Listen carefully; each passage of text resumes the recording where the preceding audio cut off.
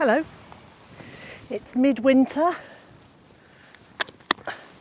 and there's not much actively growing in the garden at this time of year, but there's still plenty to do in between resting and recuperating. I'm Zorab and this is Byther Farm. In this video I'll be joined by some gardening friends. Hugh will be talking about garden planning. Niall will look at the structure of the garden in the winter. Alexandra will show you some of her beautiful winter garden. Jane will be creating a display. JB will be sowing some seeds, and I'll be showing you how to care for autumn fruiting raspberries so that you get a really good harvest next year. But first, let's hear from Hugh Richards with some great tips for garden planning. January is the start of a new year, and it's a perfect time to start dreaming about the upcoming growing season and to put together a little bit of a planting plan. There are so many styles of planting plans out there. You can do one big plan on a bit of paper, or a monthly planting plan and a bit of a calendar. But regardless of what style of plan you're going to make, I think there's three really important things that every single gardener should consider before getting down and finalising the details. The first thing to do is to have a little review about the previous growing season.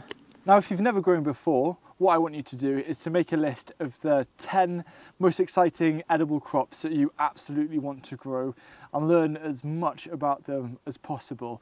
If you have had a previous season, then get a bit of paper, draw a line down the middle, and on one side you want to think about all of your favourite successes, all of the things to truly celebrate about the previous growing season. On the other side of the line, to write down the things that you found were perhaps the most challenging, areas where you thought could maybe be improved, potential failures of crops that you just don't understand why that happened.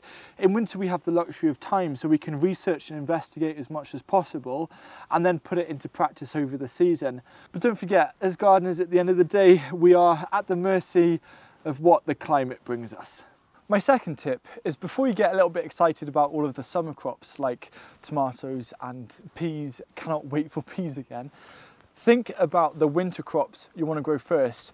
Winter crops, for example, this is purple sprouting broccoli, they require a little bit more time, and you need to make sure that you have the space for them to give them enough of an opportunity to develop. So what I like to do is I like to imagine my winter garden and then work backwards and find a common ground where I feel like there's a nice balance and I'm going to be able to enjoy harvest right through the year. Because a lot of winter crops need to be started around May, and because we're so focused on summer, we can easily forget about winter, which is when fresh food is so precious. And the third tip is something that I think has made the biggest difference in terms of the way I garden, because it's so easy to get a little bit over eager and create a plan for the whole garden, and then suddenly there's no spare space, there's no spare gaps, because still in April, May and June there's so much planting to be done. What I like to do is make sure I dedicate a little bit of space of the garden to nothing, because you never know, in April you might suddenly find yourself owning some really interesting seeds that you want to grow,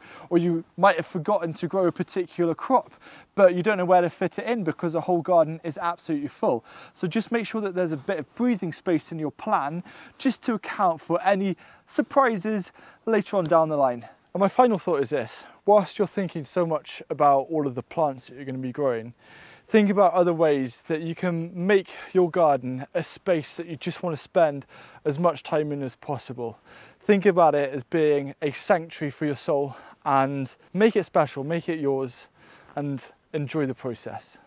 You'll find links to resources and to all of my friends' channels in the video description. And now let's head over to Ireland, to Niall from Niall Gardens. When I first saw this garden, I fell for it instantly. And ever since, I've always referred to it as having good bones. Whether it's hedging, trees like these ones, or even just water, for me, these are the bones of the garden. And there's no better time to get out and appreciate the bones of your own garden than now in winter, because so much stuff is revealed. So today I'm going to show you some of the great structural elements that I have here, and why I think you need to appreciate the ones that you have yourself. Hedges are a really great way to add structure to your garden. They can be used to create boundaries, define different areas, and really separate areas nicely. Plus, they provide a lovely green living element that adds colour and texture to your garden all the year round. In my garden, hedges separate the front garden from the driveway, making it that little bit more private, and also make our secret garden, well, secret. These beech hedges here were already here, and I've used them as what I think is a really lovely divider that tucks this vegetable garden away from everything else in the rest of the back garden. It makes it feel just that little bit enclosed and special. And round here, this little gap gives a tantalising view both into the veg garden and also back out into the rest of the back garden.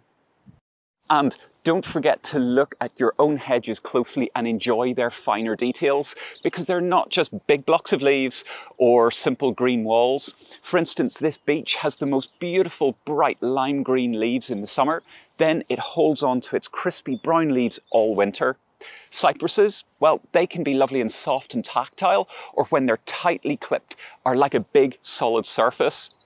Cotoneaster leaves turn a lovely red right before they fall off, and laurels, well, they stay glossy and green all year round. Trees are another great structural element in the garden here. Just like hedges, they can punctuate a space, they can divide areas up, and they just look beautiful. But what I really want to do is show you some of the beautiful details in the trees that I have here in my own garden.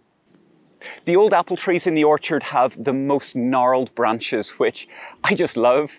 They're covered in mosses, lichens, ivy, and it gives a really interesting range of little tiny details to look at. In the front garden, our ornamental crabapple is covered in bright golden yellow fruit, which is so punchy in the autumn. The silver birches, with their pale white bark, just sing out in the winter. And when it drops its leaves, the corkscrew hazel just looks flat out wacky. But best of all is this tree that I'm going to show you now. It's a Robinia pseudoacacia. Rough textured trunks lead to the most contorted branches that I've ever seen. It's a real gem. There's so much good to say about hedging and trees. There's so much choice in terms of colour, size, leaf shape, and so on. Plus, they're much cheaper than hard landscaping. Even water can add to the skeleton of the garden. Yes, it's flat, but what it does do is act like punctuation. A calm, flat section of water can make for just a really lovely, different place to sit. And whether it's a container or dug into the ground, you get to pick the size and shape of form that you want in the garden. I think it's really effective, and it does add a really nice alternative structural element. I do want to give one hard landscaping structure an honourable mention: the raised bed. In addition to the practical benefits that raised beds give you, they can also add a really nice visually appealing structure to your garden. The structure creates what I think is a clean, cohesive look, and it can add a really nice formality. One of the best things of that formality is rhythm. Since most gardens contain a huge variety of plants, shapes, colours, textures, using repeating structures adds a repetition that actually is really calming. It tames that cacophony. And just like the hedges, raised beds don't have to be expensive either. All of my raised beds here in the wind are made from reclaimed scaffolding boards, and they look great. Just get out into your garden and look at what you already have and the structures that you can already use and appreciate. And if you want to add more, here is my simple advice. Think about the kind of structures that you really love. Are they buttresses in churches or cathedrals, sweeping rivers, the clouds, you name it? Trust me, the inspiration is there. Then think about incorporating those shapes and the forms that you love into the space that you can have. It can be on whatever scale you choose, big or small, and it also doesn't have to be expensive. And actually, it doesn't even have to be a really big long-term investment. You don't have to put in a big line of hedges or plant huge trees. Start small, pick something like a nice perennial that has lovely winter interest and go from there. What I'm saying is you have got so many options available to you. Just let your mind go wild and start putting in extra structure into your garden and appreciating what you already have. I'm just checking through the young hedging plants that we put in last year. Dear, and some of them are getting drowned by grasses, so I need to clear around them, give them the best chance of growing without any competition. I'm also going to check to see if there are any gaps, so any plants that haven't made it. This is a hornbeam hedge to go along the edge of the shady garden, and in fact it goes all the way down the side of the food forest as well. And these hedging plants were very, very quick to put in. I bought them as whips, so that's just basically it's a stem with a root on it, and you can plant them quickly and easily. First of all, make a cross with your spade, so in one direction, in at an opposite angle, and a third cut to the side, and as you lift up it will open up the centre, and all you need to do is take your young plants, check the roots are nice and healthy, push the plant sort of into that central space, and then lever the spade back up, pull it out and firm it in.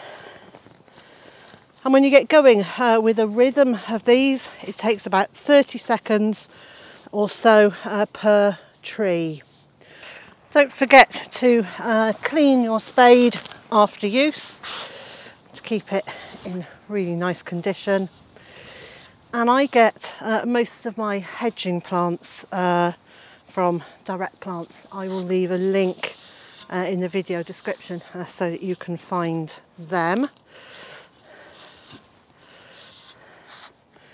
There, well, it's better than it was. I will now go and store this away again. If you want to know a bit more about how I grow and harvest, prepare and store all the vegetables that I grow in the garden, I've written a book. It's called The Seasoned Gardener, and it's now available to pre-order. It will be published in the spring in the UK and late spring in USA. And you can find it on Amazon, on other online stores. But if you want a signed copy, and if you want to support me the most, you can order it from my website at bytherfarm.com/books. Well, I found a bit of winter sunshine here in the garden of Sue Kent, down on the south coast of Wales. It's beautiful here, so she's been showing me around her garden a bit, and we're going to chat about some of the things that you do in your garden in January. Well, in January, I tend to like to rest on my laurels a little bit and enjoy the cold weather from inside. But on a lovely day like this, I tend to come out and check what I've got growing, and because I make my own compost, often I get weeds growing, and to get them out of the pots before they develop is a little job that I like doing at this time of year. Oh, can I do that couple? You can pull out your weeds, and if you get them when the soil's nice and moist and you pull gently, you normally get the whole root, so you prevent a problem developing, you know, over the season if you left them in there.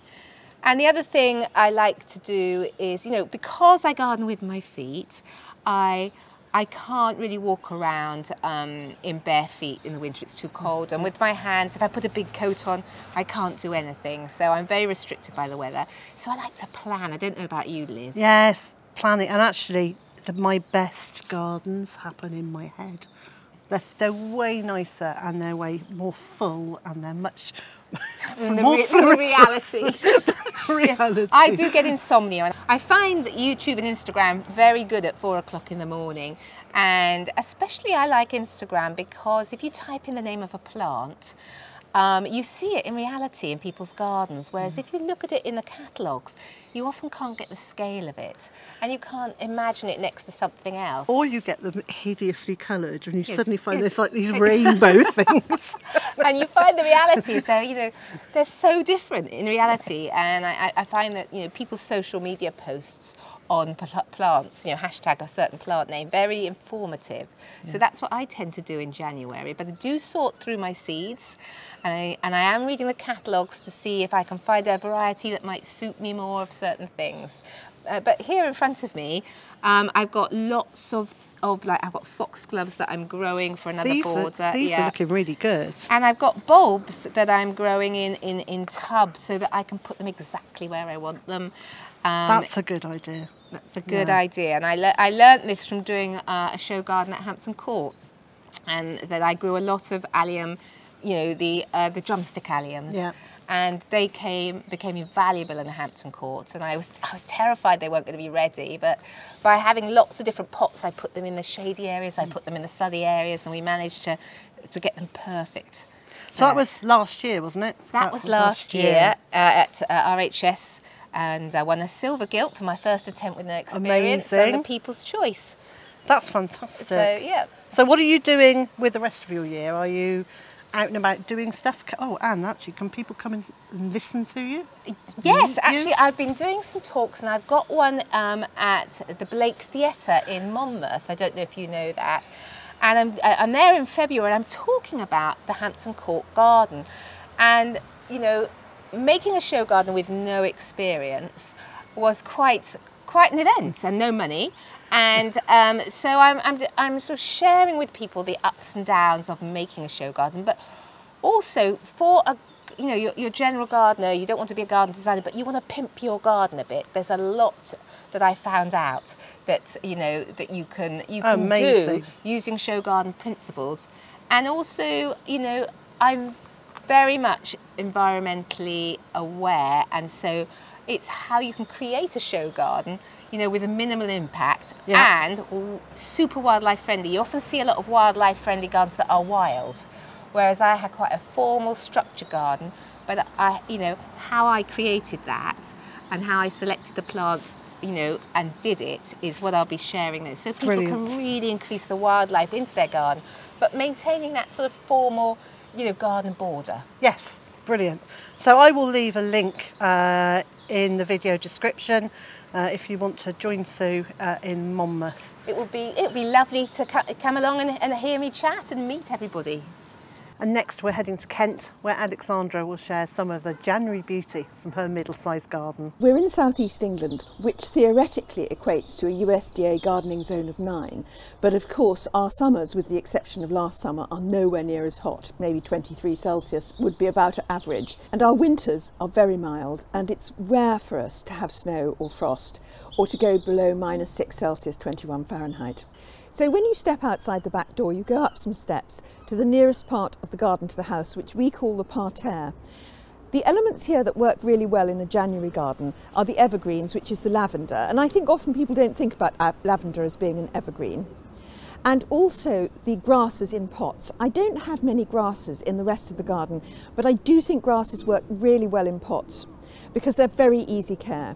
Statuary and garden ornaments also make a big difference in the January garden, and we've got this sundial which was given to us by some friends for a birthday.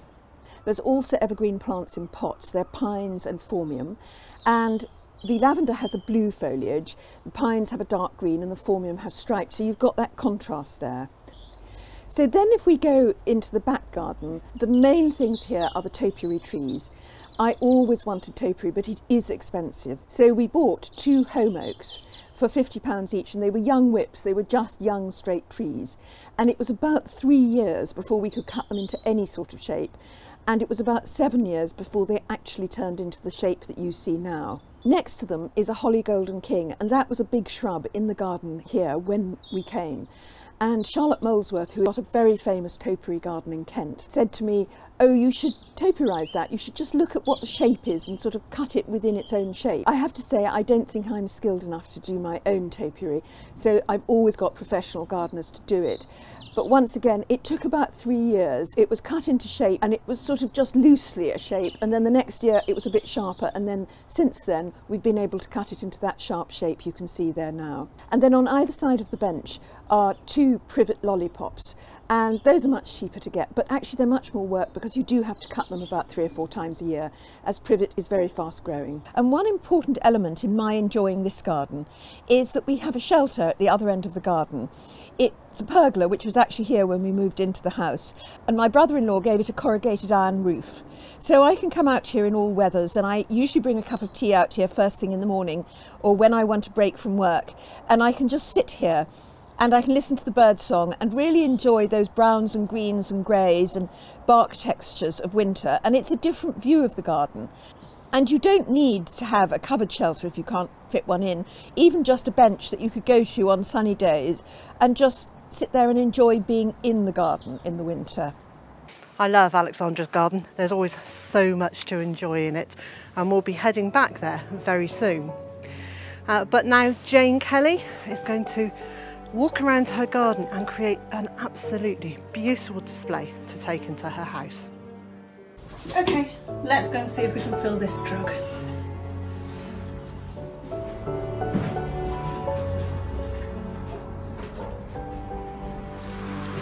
I'm going to have a little bit of a prune and make the most of some of these.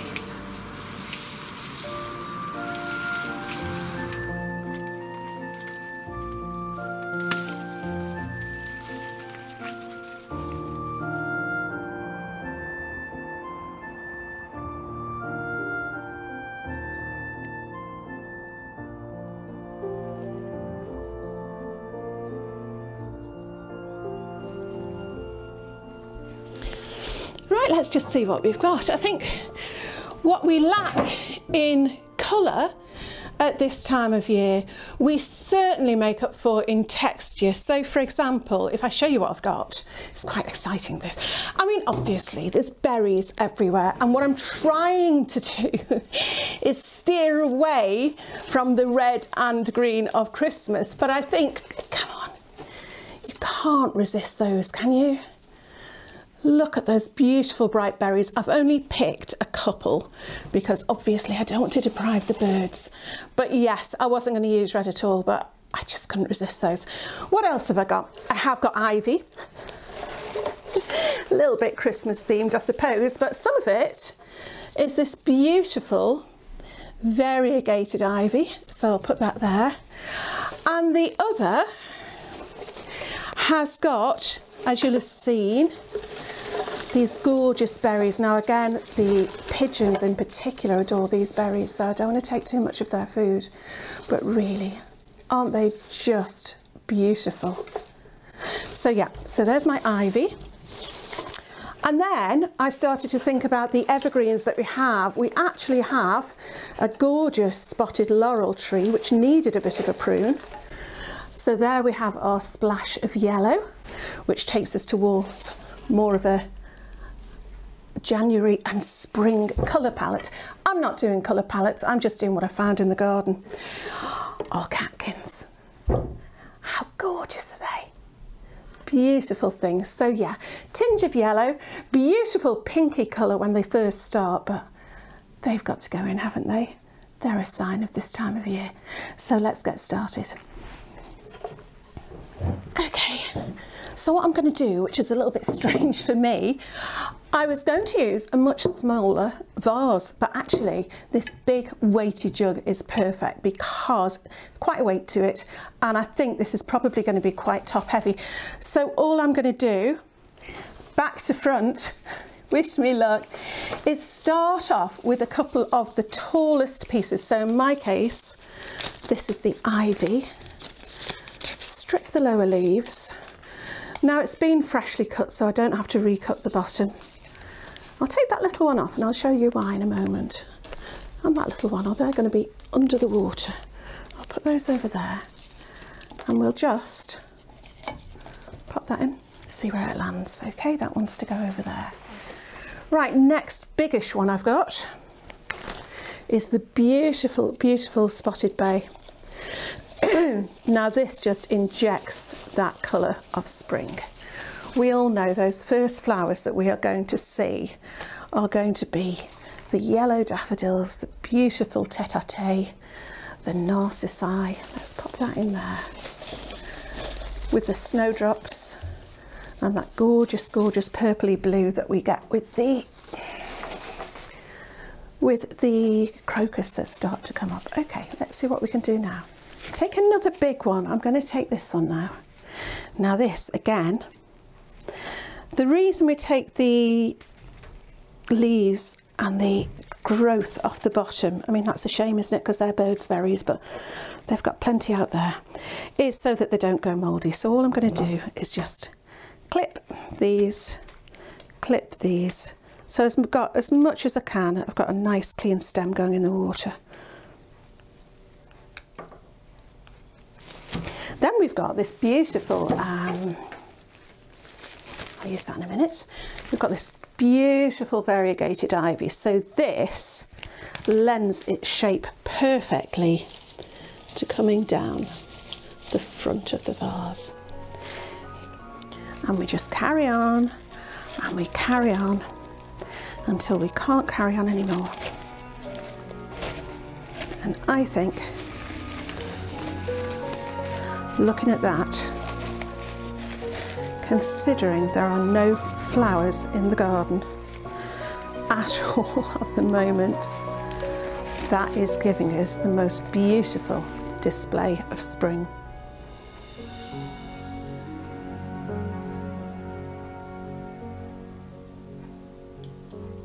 Isn't it lovely to be able to have some colour from your garden to take into your house, even when there aren't any flowers? So today I am starting to cut back my autumn fruiting raspberries, and the reason for doing this is it will stimulate growth in the spring to come up from underground. Autumn fruiting raspberries produce fruit on new growth, on the growth it has put out this year, whereas summer fruiting raspberries produce flowers and fruit on last year's growth. So I really like autumn fruiting raspberries because I don't have to think about how I prune them. I don't need to tie them in. They're very easy. You just take them down to, I'm saying ground level, but it's not. I'm leaving 3 to 4 inches, so 8 to 10 centimetres above ground. And at any point during the dormant period, you can do this. So any time from late November through to early March. I would say late March, but in many places it's already starting into growth by then. And you've got a couple of options. You can take them off right down at ground level, or you could take them down to about 30 to 40 centimetres high.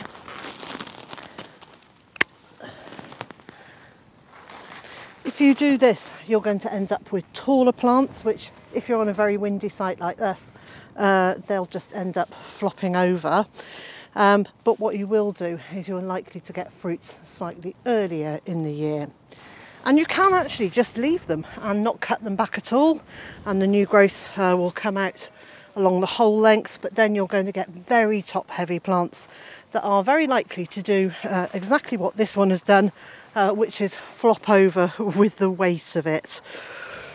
So there we go. So I put in this raspberry hedge in, I think it was March this year, so it's still quite a young hedge. There are 2 varieties in here. I've got Autumn Bliss at that end, and one called, and luckily I still have a label on it, but it's faded in the wind. I think it's called Ziva, Z-E-V-A. So 2 different varieties. They do actually taste slightly different, and I'm not sure as yet which I prefer. But anyway, hopefully we will have masses of raspberries this year. If you live in an incredibly cold area, you can do this in November and then give them a good mulch. If you live in a very wet area, it might be worth planting the plants on a raised mound like we've got here. But wherever you plant them, just be aware that raspberries are incredibly vigorous plants. They'll send out new shoots and new runners year after year, so your nice neatly contained raspberry bed will spread as quite a distance and form quite a thicket. In my mother-in-law's garden, she had a raspberry bed in her lawn. So the lawnmower cut the top off any stray shoots all the time and just confined those raspberries to that one bed, which I thought was a really neat idea. The stems that you've cut off your raspberries can be shredded and added to your compost pile. They can just be broken up or chopped up and put in the pile. Or you can use them to make a really neat little fence, almost like a hurdle. So you push some canes into the ground and then you weave other pieces between them. Tanya over at Lovely Greens has done this a few times. I've been really impressed with it. I think January should mostly be used for rest and recuperation and maybe a bit of garden planning. But if, like me, you feel the need to be out in the fresh air and to be doing something, there are a few activities you can do as long as you're not standing on very frozen soil or very waterlogged soil, so that you don't damage the soil structure. And inside, there are a few things you can do, like planting some seeds. And here's JB from Naturally JB to talk about one of those. For me, there is just nothing as beautiful or exciting that you can grow as chili peppers. And the new year is a really good time to start thinking about sowing them. Now, the first thing to think about is your seed source when it comes to chili peppers. Chili peppers cross-pollinate really, really easily. And you want to make sure that you're getting seeds from a quality supplier, preferably a chili specialist, because they are most likely to have seeds that are going to be properly isolated. There is nothing worse than spending 6 months nurturing a beautiful chili plant only for it to put out these mysterious pods that don't look like anything that you were expecting. And it's really, really disappointing. Probably the most important thing to know about chili peppers is that they have a really long growing season. A lot of people kind of group tomatoes and chili peppers together.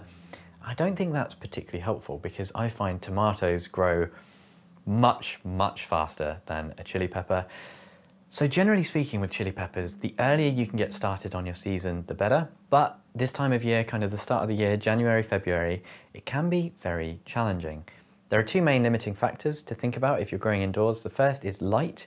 If you don't have access to a grow light and you've only got kind of a south-facing windowsill, even in February, that light is going to be really low and there's not going to be that many hours of sun on the plant. And the second is space. If you plant too early, by April, your seedlings are going to be getting really, really big. You're likely, if you're like me anyway, you're going to be running out of space in your house and you're going to want to get them out. But if there's frost outside, you can really risk hammering your plants. So the next thing to think about is what variety of chili pepper you're growing. So variety, did you know there are literally thousands of different chili pepper varieties, but they are all governed by 5 main kind of subspecies. You have annum, chinense, pubescens, baccatum, and frutescens, and they all have their own slight distinct characteristics, but one to really focus on is chinense. Now, chinense are the kind of super hot plants. They're things like the 7-pot Primo or the Carolina Reaper, the habanero, the Scotch bonnet, the ghost or the butcher lokia, all these kind of really exciting, blow your head off spices. My tongue is on fire. I can't even think. My face is going numb. I can't feel my arms. They're characterized by these kind of nice, broad, spreading leaves and the distinctive pods, you know, things with stingers or tails, all that kind of stuff. They're really wrinkly as well. And those chinense varieties are much, much slower growing. So what I'm going to be doing today in my little heated propagator is getting my chinense varieties going at the start of January, and then come mid kind of February, that's when I'm going to be starting my annums and my other much faster growing varieties. So you've got your reliably sourced seed, you know roughly when you want to be getting it germinated. The question is, what do chili seeds need? There's one thing in particular that sets them apart, and that is warmth. You want to be aiming for around 27 degrees Celsius. So I'm growing in soil and I've got a soil probe set to 27 degrees C. That's kind of optimum. You can use a heated propagator, a heat mat, or if you don't have those, you can use a wet paper towel in a Ziploc bag on the radiator. It's not ideal, but whatever you need to do to get those seeds warm so that they germinate, And then in terms of your soil medium, you just want something that's going to hold the moisture and be warm. They don't need any nutrients in here. I tend to use spent compost and that works fine. It's just something nice and fine for them to get their feet into. And then as soon as they do start coming up, which can take a while, that's another thing to note with chili peppers. They can take up to 3 or 4 weeks to germinate. So you do have to have a little bit of patience, but once they start coming up, time to get your lids off, get good airflow on them. That can be a problem indoors. Get good airflow, get your lights on, or get them on the windowsill. And that is it. That is how to start chili seeds. Even if you're not particularly into spicy foods, I do really recommend that you give chili plants a go. There are so many interesting and wonderful varieties out there, and they might just capture your imagination like they did mine. And we'll return to JB a bit later in the year to see how his chilies and his pepper plants are growing. Now there are some other seeds that you can start planting at this time of year. And if you'd like to find out a bit more about those, I'll leave a link on the screen, and if you click on that, it'll take you directly through to that video.